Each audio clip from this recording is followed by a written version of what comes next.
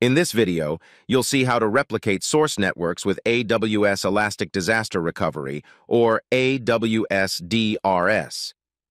With this feature, you can track network changes on your VPCs and perform quick updates that will be automatically replicated to ensure compliance and maintain security.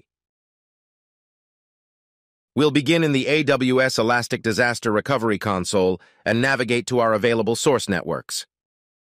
Here we can review details for each source network, such as its replication status, its source VPCs, regions, and account IDs, and pending actions.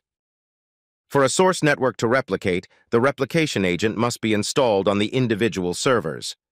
For this example, we've already installed the replication agent on our network's source server.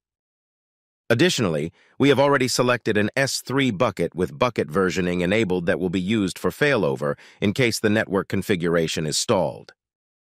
Let's replicate one of our source networks right now.